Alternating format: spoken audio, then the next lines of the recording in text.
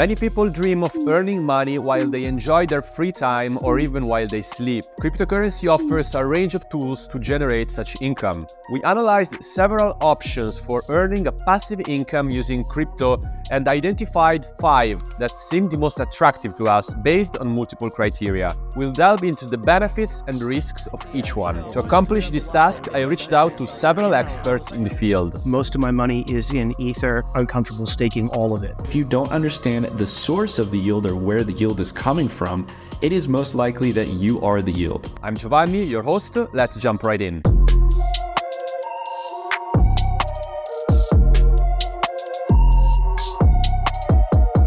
Staking is a way of verifying and securing transactions on the blockchain. Unlike traditional financial services, which are managed by a centralized entity, cryptocurrency networks allow anyone to contribute to running them and get rewarded for it. That is the beauty of crypto. In staking, you essentially lock up your crypto for a certain amount of time and earn yields from it. This is paid to you because you help secure the underlying protocol. Staking is available on proof-of-stake blockchains such as Ethereum, Solana, Cardano, Polkadot, Avalanche, and many more. Most of my money is in Ether, and among my Ether, pretty much all of it is staked. I have what I feel is a particularly reliable staking setup, and so I'm comfortable staking all of it. It's like if you have cash and you could put it in a bank account and earn interest, you'd be better off doing that than just sitting on a pile of cash at home. There are mainly 3 ways to do staking. The purest form of staking is by running a node directly on the blockchain. That is called native staking. This method gives you significant control over the staking process, but requires a high technical expertise. Additionally, not everyone meets the requirement for this. For example, to stake natively on the Ethereum blockchain, you need at least 32 ETH. This presents a high barrier for many people. If you run the staking yourself at home, you're a hero. It's very important for the network, and you need to make sure you're keeping your software updates up and running, because if your staking computer gets hacked, that could be very risky for your money. The worst case scenario is to lose everything, so you want to make sure you know what you're doing there. So the second option is to let your exchange handle staking for you. Many centralized crypto exchanges offer staking services in exchange for a fee. This is the easiest way to do it. You don't need any technical knowledge, and there are no barriers to entry for participating. However, the downside is that you face a centralization risk.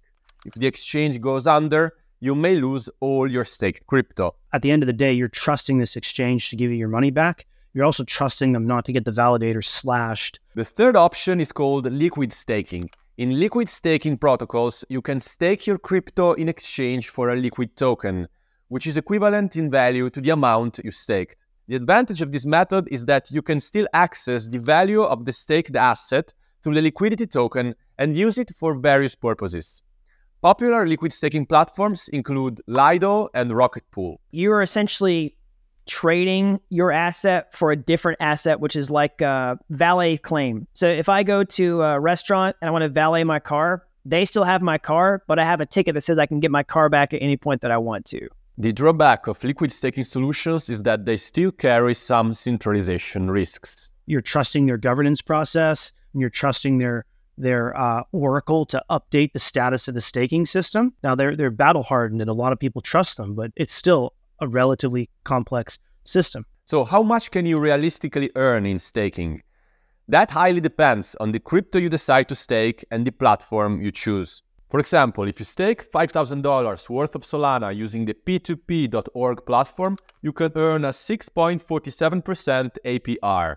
Assuming the price of Solana remains the same as at the time of recording, this means you would earn $323 in staking rewards over the course of 1 year. Remember, don't select a cryptocurrency for staking, basing your choice solely on the reward rate. Higher rewards often come with higher risks. Ensure you believe in the long-term potential of the cryptocurrency you are staking. Also, remember that by locking in your crypto, you may not be able to withdraw it quickly if you decide to sell. So it's important to know the details of your staking operator. How custodial is it? Who am I trusting? How magic is this machine? If you're not comfortable with it, stay away from it.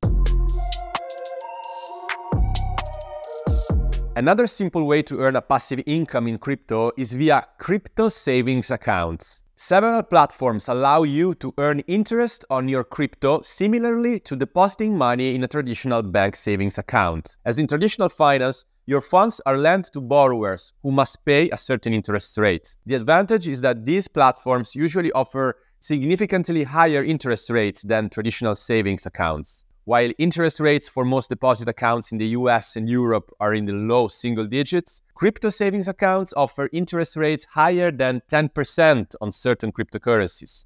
The risk with this method lies in, again, centralization. You're not in control of your crypto, and these platforms do not offer the same safety guarantees as traditional banks. Remember, not your keys, not your coins. The way that they're able to offer you these enormous rates is they do unsecured lending to high-risky borrowers, such as hedge funds and trading desks. They're going to be lending that unsecured to people who think they're great traders. A good example of this risk is the story around Celsius, a crypto lending platform that used to be run by Alex Mashinsky. It was offering interest rates as high as 18%, posing as a reliable crypto bank.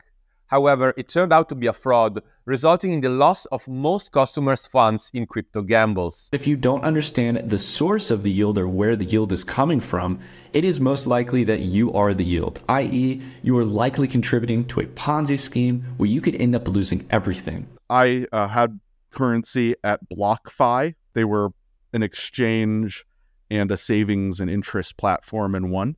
And I almost lost currency there. They were able to get it all back to me. And I withdrew and had to pay their agent company a huge fee to get my money back. I would lend centralized crypto savings account, but only with exchanges that are maximum level of trustworthiness, and only exchanges that are paying you no better than the prevailing U.S. interest rate. So Kraken pays you 5%. Why is that? Because that's what they make with low-risk U.S. T-bill investments. They're not out there giving your cash to these unsecured crypto cowboys. So if you decide to go this route, make sure to understand how the platform is paying out interest rates. Where do they come from? How is the platform using your crypto? This video is supported by StormTrade, a cutting-edge perpetual DEX in Telegram. Trade perpetual futures on crypto, forex, equities, and commodities. Integrated with Telegram Wallet for easy onboarding. With a $10 million daily volume, it's perfect for both beginners and advanced traders. Join StormTrade on Telegram and start trading. Yield farming is very similar to staking. The difference is, instead of contributing to the functioning of a blockchain protocol, you are providing liquidity to a decentralized exchange as a liquidity provider. A decentralized exchange operates on a blockchain protocol, meaning it's not controlled by a centralized authority. So how does it work exactly? Liquidity providers usually deposit two assets that form the trading pair in a liquidity pool. By providing liquidity, you earn a share of transaction fees from traders using that pool. Getting started with yield farming is fairly simple. You just need to sign up on a reputable yield farming protocol such as Curve, Compound, Aave, and Uniswap. Then you download a non-custodial wallet like MetaMask and connect it to that platform. Finally, you deposit your tokens and start earning yields. Annual returns can vary significantly depending on the cryptocurrency pair you stake. For example, you can earn about 68% on the GOG ETH pair on SushiSwap, while the more conservative USDC ETH pair on the same platform offers around 5%. Now, let's have a look at the pros and cons of yield farming. Unlike a crypto savings account, in yield farming, you usually keep ownership over your crypto, reducing decentralization risk. However, there is a potentially high technological risk. Bugs in the protocol and exploits are common. You're putting money into a smart contract. If it's not audited properly or has security vulnerability, you could lose all your money. So it's going to be much riskier, typically speaking, than a very secure network like Ethereum. It's one of those things that can be quite lucrative, or you can end up being exit liquidity. You'll see on a lot of these like rug pulls or like meme coins, they'll have extremely high APRs to supply liquidity on a pool. And the reason for that is once you LP, they use that USDC that you have that you have supplied to the Uniswap pool, and they use that as exit liquidity pretty much, right? They'll just grab all of your USDC. So you have to be very careful. Additionally, rates provided by liquidity pools often fluctuate, making it challenging to generate consistent returns. Finally, pay attention to what currency your yield is denominated in. So if I'm doing yield farming and my yield is in USDC, then all right, I know it's US dollars, I know it's locked in. Or if my yield is in Ether, I know I'm getting that Ether gold standard of on-chain money.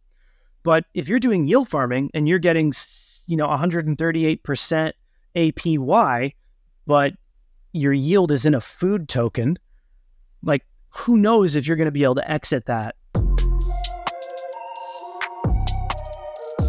Mining stands out as another popular method to generate passive income in the crypto sphere.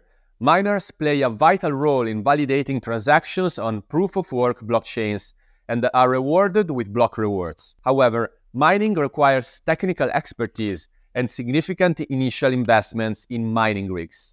That is why most people opt for cloud mining. Cloud mining allows users to lease a certain amount of hashing power from miners without the need to invest in expensive mining hardware and run it. To start, you simply sign up with a cloud mining provider and buy a plan that best suits your needs. Costs depend on the amount of hash power you want to rent. Once you pay for the contract, the provider will start mining cryptocurrency for you. The advantage of cloud mining is that you outsource the mining process, eliminating the need for technical know-how and reducing the upfront costs. Yet, cloud mining comes with its drawbacks. Returns from cloud mining, as in traditional mining, are influenced by several factors, including cryptocurrency prices and mining difficulty. With cloud mining, you won't have the flexibility to upgrade your hardware and adapt it to market conditions. Additionally, cloud mining is subject to a high centralization risk.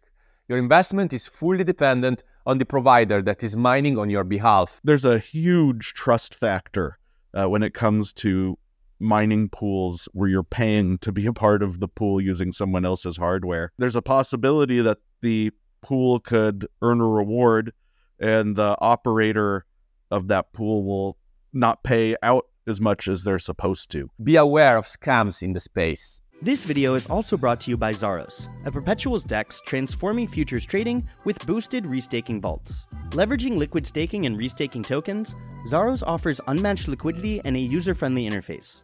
Trade 15 assets easily, with upcoming features like cross-margin support and high-frequency trading. Backed by top venture funds and investors, Zaros is set to lead the derivatives market. Visit the website to start trading today.